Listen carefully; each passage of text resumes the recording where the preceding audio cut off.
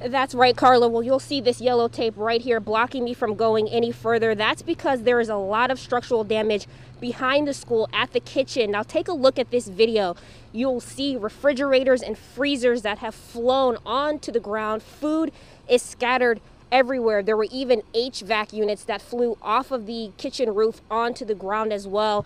The baseball field also received a lot of damage. Now, a school district employee did tell me that more than likely students will not return to school for the remainder of the year, as there are a lot of repairs and damage to the school building. But what we do know for sure is that there is no school tomorrow, whether that's in-person learning or remote learning, and that's also includes elementary school students will also have no school tomorrow, as there's just a lot of repairs and damage that this storm caused to the school building. Now, once the sun comes up, crews will begin assessing more of the damage and begin the work to repair what's in the aftermath of this storm.